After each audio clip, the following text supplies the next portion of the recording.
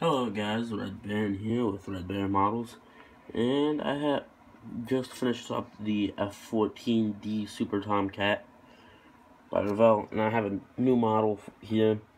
This is my first Russian. It is the MiG-23 MLD by Zevzda. I believe that's the right pronunciation. I am not Russian, so I cannot read that top part. No, it's a fighter bomber, and much like the F-14D, it was a swivel wing, but it was a single engine. And it's in 1/72nd scale. So it says model kit there, and that says, yeah, made in Russia. So it's definitely Russian. A Russian company. Make this insurance Russian. Then we got some more of the products. I kind of want to do the alligator and the fox bat. Or is that foxhound? My bad. But yeah. Oh, yeah, it tells you the different types of paints. There's Humble paint, and then there's whatever that is. I can't. To me, Russian is just a bunch of symbols that I cannot read. So. Oh yes, if you guys were guessing what was in the box, I haven't posted that video, so I can't do much of a reaction for it, and I just tore the top of my box off. I remember in one of my videos that I get to post, as of recording this, is what's in the box. Well, we're about to find out what's in the box today. Well, you guys just found out what was in the box, but okay, this is what you get when you open it up. Here we have some decals, all in Russian, by the way. See, Russian, definitely. And you get the cleared parts. That's one screen, the top part of the canopy, and the rear part of the canopy. So we got some lights and some gun sights. We have the instructions. I'll go over that here in a minute. Okay, there's two pieces of sprue. That is the rear part of the fuselage, the centerpiece. Then you got the right side and left side cockpit section. You have the engine and the nose cone. You have Soviet missiles. Because I believe this was back when the Soviet Union was still Soviet Union. Air intakes, bombs, rudder, vertical stabilizer,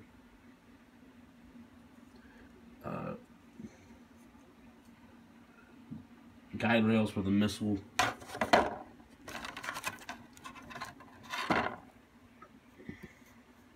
Okay, here we have the top half, center half of the fuselage. We have both wings. We have the horizontal stabilators, air brakes, tires. It looks like more guide rails, landing gear, wheels. Looks like a drop tank, ejector seat, which has not that much detail to it.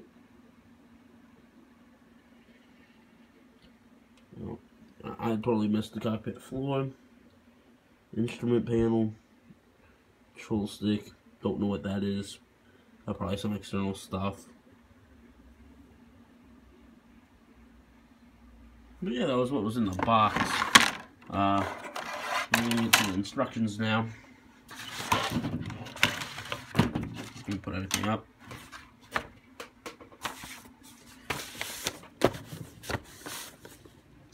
Okay, so this is giving a little bit of the history. I love the box art, actually. It says the Soviet sophisticated modification of the MiG-23 fighter was created at the end of the 70s. This aircraft has a modified fuselage and is equipped with upgraded electronics and able to detect hostile anti-aircraft better batteries. It makes the fighter more efficient for its ground rule. The MiG-23 MLD was widely used during the Afghan War, Afghanistan War, however you want to pronounce it. Okay. Attention, useful advice. Yeah, study instructions. Here you have some really loosely drawn instructions on how to build the kit. One thing I do have to note, on the instructions, it is mostly all Russian. So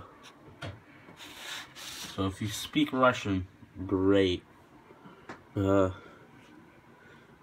you don't, you got some learning to do. Now, some areas underneath it says what to do in English.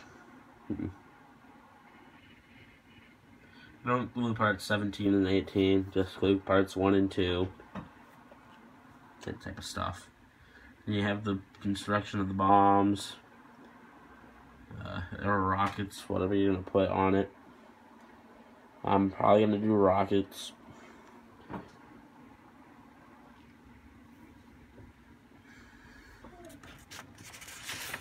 On the back we have the paint scheme. It has these kill marks on these squares, but I don't see them on the thing. And then you have the paint guide right here. But yeah, nice little kit. Should be fun to build. I'm gonna start on it in a minute. So see you guys here in a minute.